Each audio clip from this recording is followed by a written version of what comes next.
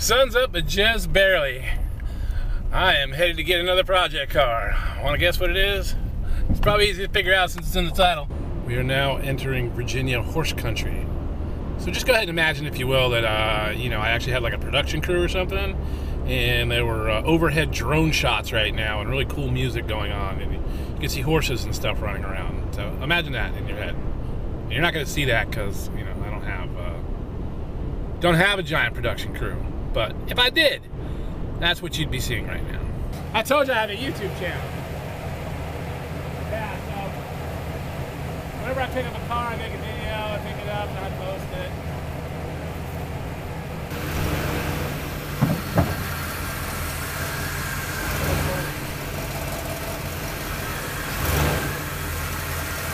Alright, come on, little door. It's still pretty far back.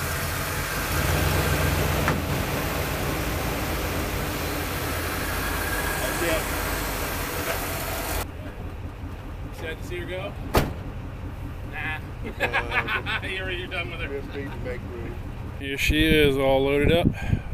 Just about ready to go. A couple more straps. 1947 Cadillac Series 75. Let me get out of the way so you can actually see the car. So this is a 1947 Cadillac Series 75. They made about 5,030 of these. I'm not sure exactly which one this is. They had a few different kinds of them. Let's see here. It looks like... Oh, look at that. That's a nice little bonus. So if that's actually the way this came, this is a 5-passenger, and I think would be very rare because it doesn't have the jump seats. Let me back up a little bit so you can check the rear suicide door. Kind of cool, huh? So you might think that this is kind of like a limo, but it's actually a touring car. The difference being that limousines would have a divider window here. So this is what they call a touring car. Now, not pro touring as some of you might have, but just regular touring. This is clearly not the original paint. I don't think any of them came red. When I was doing a little bit of research on them, I don't recall seeing red as a option for the paint. I'm going to assume it was some sort of boring neutral color. Although I think, and we'll find out before the end of this video, I think this paint might buff up pretty nice. Let me get this beast off the trailer and get it inside, and we'll check it out some more, and I'll show you the 500 cubic inch Cadillac engine it's got under the hood.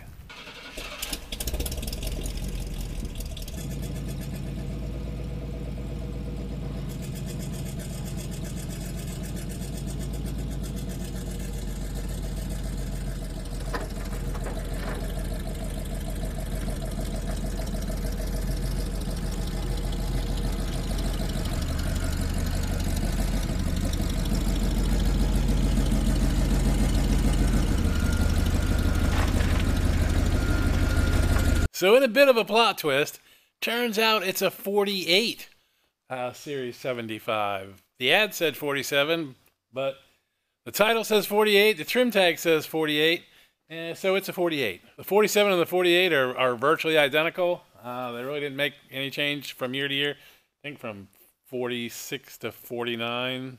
So unless you look at the trim tag, you really won't know. I mean, there's probably some experts out there that can tell, but I'm not an expert on this car. But I will tell you that 48 Series 75 is a lot more rare than a 47. In 47, they made about 5,000 of these. In 48, they only made a little over 1,000. And this being the 5-passenger, they only made 225 of this model. This is a 7519X. Made 225 of them. So I don't know how many are left, but at least this one's here. Of course, it's not very original now, is it? They never made them in this color. In fact, according to the trim tag, which is right over here, this was a black car originally. Let's see here, paint, the 1, so that is black. 87 for the trim, means it's supposed to have a gray broadcloth interior. That dark gray velour is definitely not broadcloth. So that's been changed as well. And of course, the paint has been changed to this, I guess we'd call it salmon. I hesitate to call it pink. It's more of a salmon color to me. Or yeah, well, it's certainly not Barbie pink. I think salmon is probably the right color. I've not studied the various shades of pink, so let me know in the comments what shade you think it is. You might want to wait until I hit it with a buffing wheel, though. See if we can get some of this nasty bleaching off of here, and then we can really see what color this thing is. But back to it not being exactly stock. Yeah, this is a 500 cubic inch Cadillac engine from the 70s. I'm assuming it either has a turbo 350 or a turbo 400 transmission, probably a 400. The old Cadillac engine, long gone from this. They've also added power brakes. This has power drum brakes all the way around. It also has power steering, which is sketchy at best. Something going on there. I'm going to have to figure that out, because you go from straight to being turned all the way to the right or all the way to the left in about 2 turns. It is crazy how fast this thing turns. I'm not sure what's going on there. Don't seem to see an AC compressor anywhere, which doesn't surprise me. I would have been shocked if somebody had added like vintage air or something to it. But she runs great. Fires right up. Oh, made a liar out of me.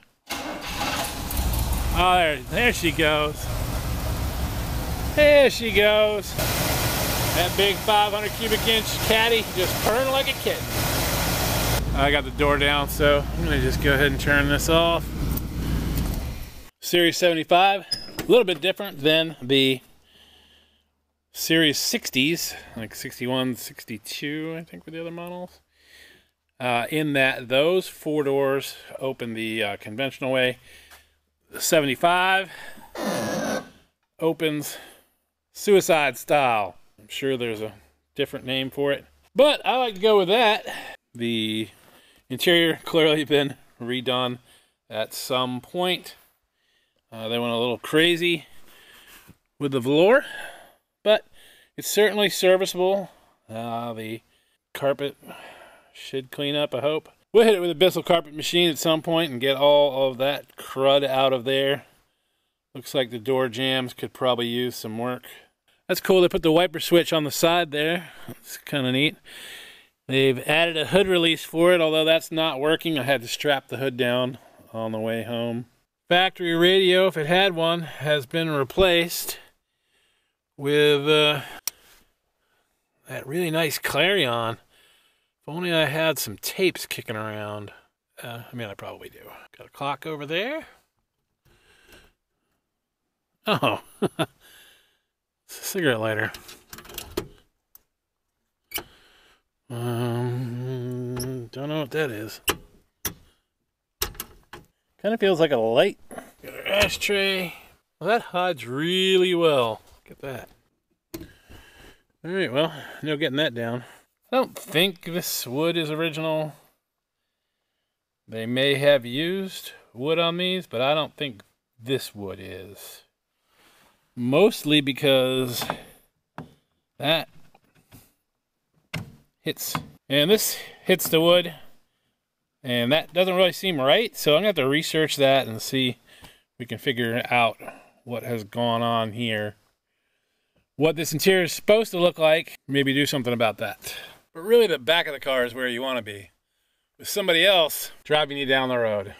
Now where's Dawn when I need her? She would make a great chauffeur. I love all the detail in this chrome. Is that a deck screw?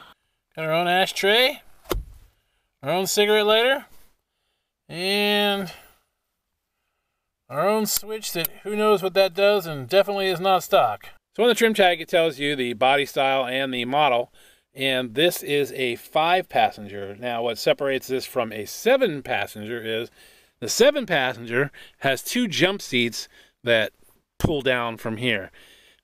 This instead has this. Now I don't know if this is stock or not, or if somebody created this, but it's definitely a great addition. And this was already here when I bought it. Sure, some of my friends will make a dent in this. Don't drink and drive, kids. And you don't have to. If you're sitting in the back and you got someone chauffeuring you around, you can just drink and ride. Now that's the way to do it. I have to put some tumblers in there though. Maybe an ice machine. Coming around the back, we can see some more great detail on the brake light housings and turn signal housings. Really cool stuff. Kind of hazard to say that maybe this one was replaced at some point. This bumper also looks like maybe it was re-chromed or replaced at some point as well. Got our Cadillac emblem. Turn that. And let's see what we got. Yeah, we got a bunch of stuff in the trunk. So, I guess we're going to have to clean that out. Hope that's not the gas tank that it's using. Pretty big trunk though, huh? What do we have here? Yeah, that's what I thought. Here's where we put the gas in. Pretty neat, huh? Oh, they added a third brake light. How thoughtful. Wonder if it works. So, what are the plans? After initial walkthrough, looks like we definitely need to get this hood straightened out. I did find a place that was actually parting one of these out, so hope I can get some hood hinges from them. I could probably take these off and try and straighten them out, but if I can get a clean used pair that doesn't have any metal fatigue, I'll take those instead. After that, I want to check the suspension out and make sure that that's up to snuff. I did notice when I was strapping it down, one of the sway bars is missing its bushings for some reason. They're on the other side, but not on one side, so we'll fix that. The previous owner said something about having hit a pothole and maybe damaging something. So we'll definitely have to look. And then, you know, I want to polish this thing up, see what color it is. In fact, we're going to do that in just a second. Helps plug it in.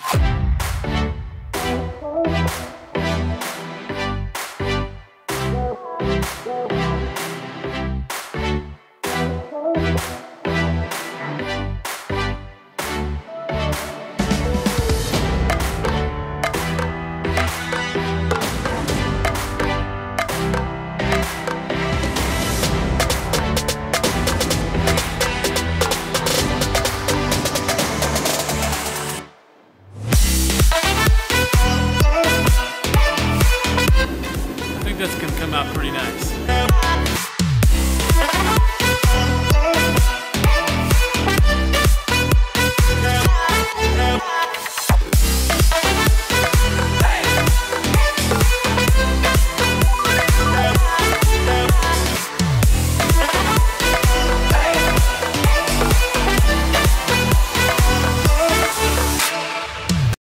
Well, that's probably enough for today. Looks pretty good. Oh, wait. Let me go over to this side. Yeah, that's better. Not bad. I think it's coming out pretty good. It's got plenty of dings and little rust marks and all sorts of stuff that needs attention at some point. View of the back.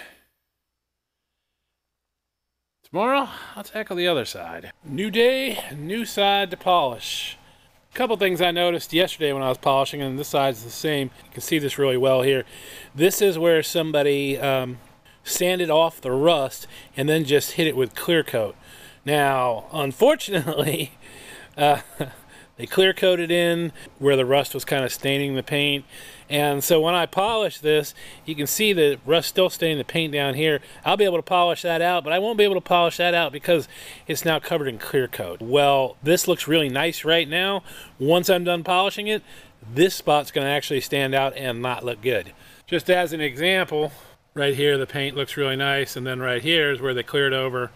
And so that paint on the other side that looks really nice right now is going to look just like this when I'm done polishing it.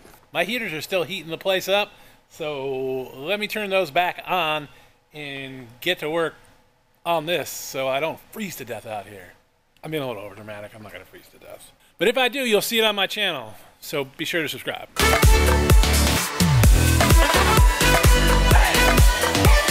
Well, here she is, all buffed down with the Meguiar's M83. I still need to hit it with the high-tech yellow wax, also from Meguiar's. That's what I usually like to do on these cars. That's what I did on both of those. But I just recalled that when I was working on the Fury, I dropped the yellow wax and it splattered all over the ground. So I need to buy some more. But that's a problem for another day. It's getting late. I need to head back to the house. Hope you all enjoyed the tour of this 48 Cadillac Series 75. There's definitely going to be some more videos on it.